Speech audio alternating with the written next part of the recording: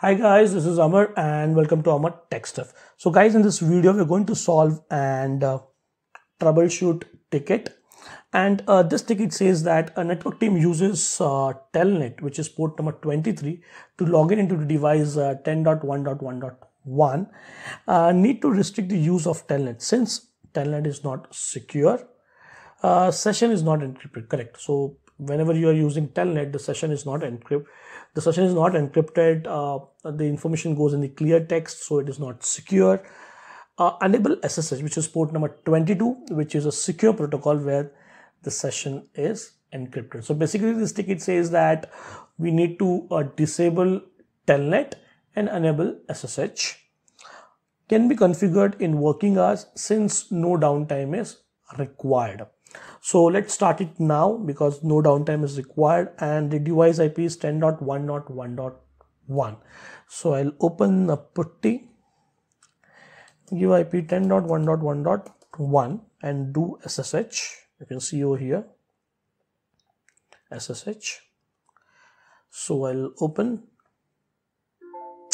and here is the error what we are getting, that is connection refused. So whenever you're trying to do SSH into a device and you're getting in such kind of error, connection is refused, that means SSH is not enabled on that device. So let's try taking Telnet, whether Telnet is happening or not. I'll just again open putty 10.1.1.1 and I'll select Telnet. You can see I selected Telnet and open. So we are getting the access to the device. Username is Amar, password is Cisco. So we got the access into the device. What I'll do is I'll just make the font size a bit bigger so that maybe 16 I'll take. Okay. So we have got the access to the device. Now, the major difference between SSH session and a Telnet session is that in the Telnet session, whatever the information is going through the session is in the clear text. It is not in the encrypted format. Whereas in SSH, whatever the information is going in from the session, in the session, it is going in encrypted format. And to encrypt anything, we will require certain keys. So we have to generate a certain keys in order to enable SSH, and to generate the keys we will need a host name of the device and the domain name, the IP domain name. So the very first step is that we'll configure the host name and a domain name for this device, because this device don't have a host name because R1 is something which is default. So I'll just change the host name. I'll configure and host name, say Pune router, and I'll also configure an IP domain name. IP domain, I'll give the name as let's say a random name I'm giving, amartechstuff.net. Okay, so I just given a random domain name. If you're working in a real environment, your company, your organization will have a valid public domain name. So at that time you need to actually use that domain name. I'm just here for just for demonstration. I'm just taking any random domain name. So I just took amartechstuff.net because my keys are going to associate with this domain name. Now I'll create the keys. I'll go in the configuration mode, and the command to create keys is crypto key generate. Okay, if you give this command, you'll find a lot of two options, basically EC keys and RSA keys. So I'll generate the RSA keys. Okay, now you can see here the name of the keys will be Pune router.amartechstuff.net. So whatever keys I'm creating for this particular router, those crypto keys are going to have the name, which will include the host name of the device and the domain name. Okay, so how many bits in the model? So it is basically the strength of the keys you want. So the higher number you take, so the stronger the keys will be, and the stronger the keys will be, it will be very difficult for any intruder or a hacker to break that keys. So by default, the size is 512 bits. I'll take it as 1024 bits.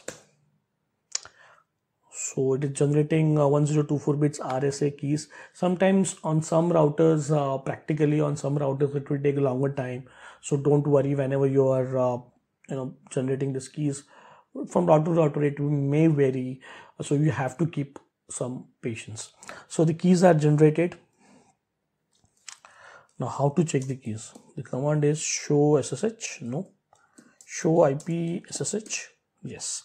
So these are the two commands, basically show SSH and show IP SSH. So show IP SSH is the command which shows the keys. Here you can see the keys.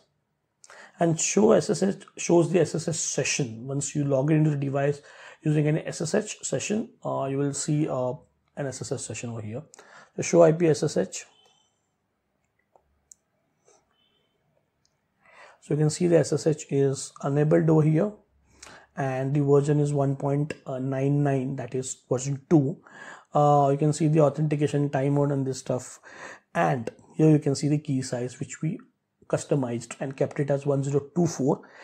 And you can see here the ISO keys. This is the key basically, okay, the SSH RSA key.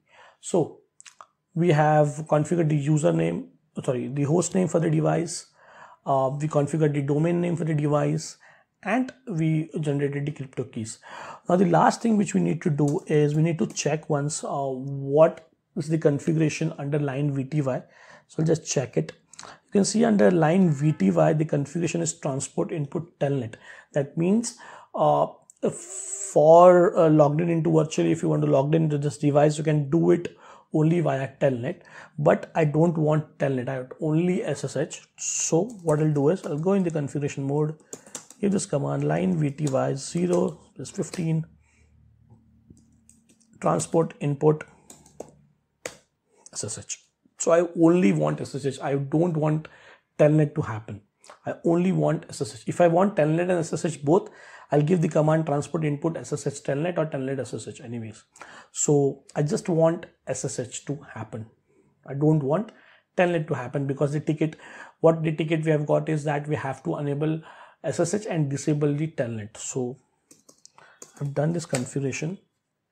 Now I'll exit from this prompt. I'll open the putty again, and this time I'll try to do telnet first of all. Okay, so see, I'm trying to do telnet. So now the telnet is refused.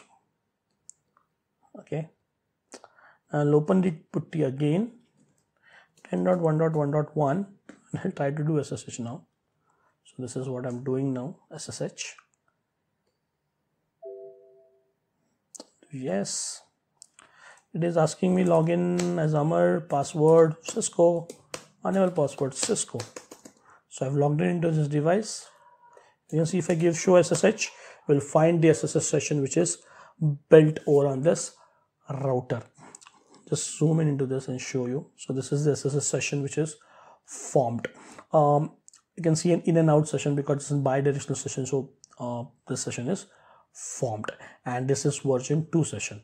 So guys, in this way you can enable SSH on your device and disable telnet on your device. It is always recommended to use SSH since it is more secure. So guys, I'll stop in this video. I'll catch up with you in the next video.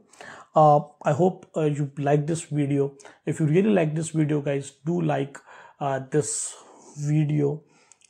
Do subscribe my channel, Amar Tech Stuff, and please comment. Please give me a appropriate feedback so that I can come up with more stuff. I'll stop here. I'll catch up in the next video. Till then, thanks. Have a nice day.